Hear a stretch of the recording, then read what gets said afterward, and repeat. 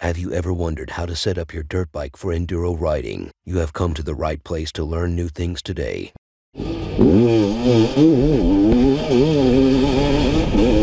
Through many years of participating in races, a lot has been learned and a lot of experience has been gained. We are ready to share everything with you. We start with the most important thing, and that is what connects the dirt bike and the terrain. It is very important which tires you use and what air pressure in them. I could talk about this topic for days because it is really hard to choose the best tire and the best pressure. It all depends on the rider and the terrain. For slow driving in difficult conditions like mud and sand, I suggest lower pressure, but I must mention that with lower pressure you increase the chances of damaging the rim and also of getting pinch flats. The lower the tire pressure, the more grip on ground you will have, but don't overdo it. If the tire is on really low pressure, the dirt bike is harder to control at higher speeds, and the wheel starts to kick around on stones. Try to find the best pressure for you, which is working in slower terrain but also in faster parts of the track. For really fast high-speed riding, I suggest higher tire pressure, because you need a completely stable dirt bike and then your suspension can work properly. If you ride at low pressure, your dirt bike will be very unstable, which is very dangerous for you. In this video you can see prologue qualification on Erzberg rodeo. Pressure in my rear tire was about 0.8 to 1.0 bar. This is required because speeds are up to 150 km per hour, and you need a stable bike as much as possible.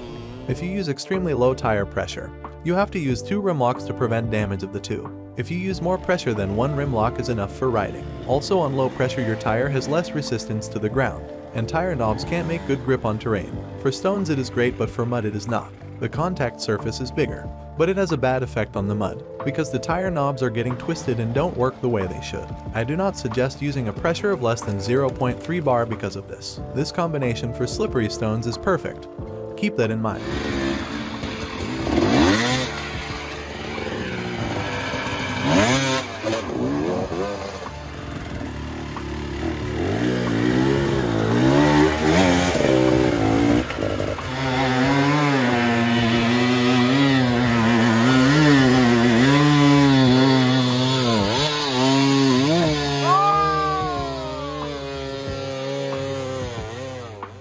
You must be wondering what is for you. A normal tube, mousse, tubeless. I will try to explain the advantages and disadvantages of each system.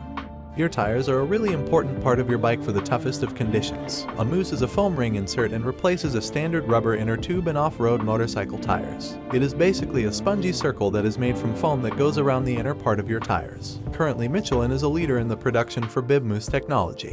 They completely eliminate flat tires, which is great if you're a rough rider.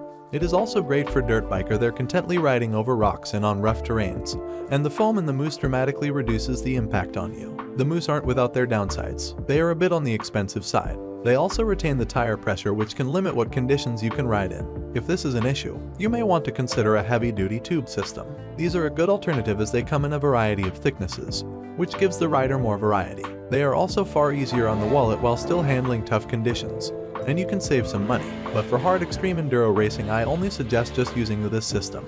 The mousse system requires a bit of maintenance. You can't simply install it and forget it. You'll need to regularly do lubrication. They require lots of patience when you install them, but like anything, practice makes perfect. The heavy-duty tube is simply a thicker version of the traditional inner tube. It installs just like an inner tube. These tubes pose a far less expensive option than the highly priced mousse and stand up to pretty rough conditions. Many riders report never having a flat tire after installing a heavy-duty tube. But I didn't have luck with tubes in my back wheel. I get often flat. But on front tire it's working. I done over 100 hours and no pinch flats. The downside is tubes. You'll get a springy feel when hitting objects and they're still not puncture resistant. Installation is easier than the mousse, but it's certainly not a breeze. The problem many riders have when installing tube, it's easy to pinch and damage the tube.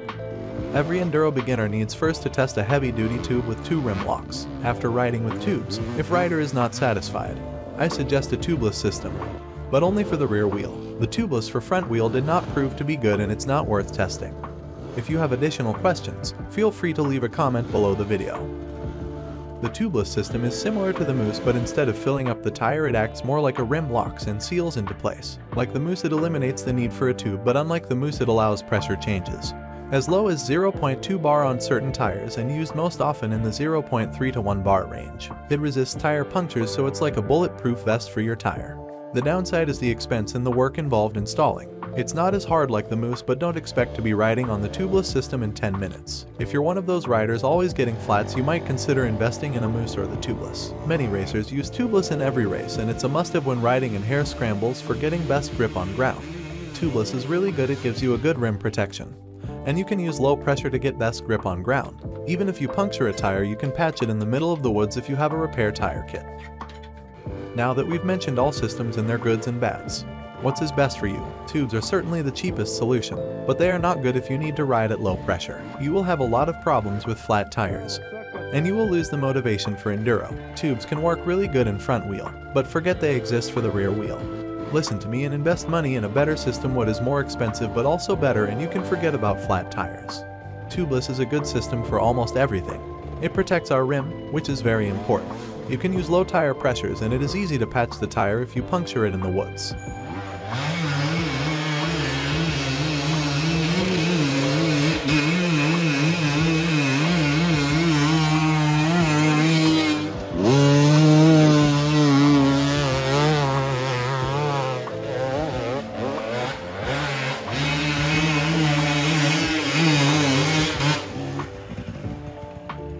The best options are bib MOUSSES for the serious rider who wants to compete in races. But the problem is that you can't change the pressure in the tire.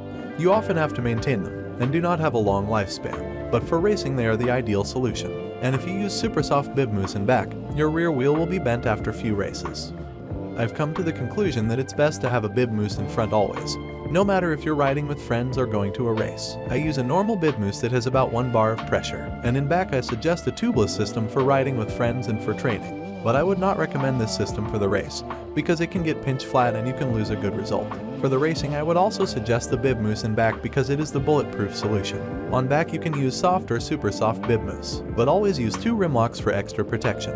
If you have any questions about choosing bib MOUSSES, feel free to comment below the video. Thank you for watching the video and see you soon.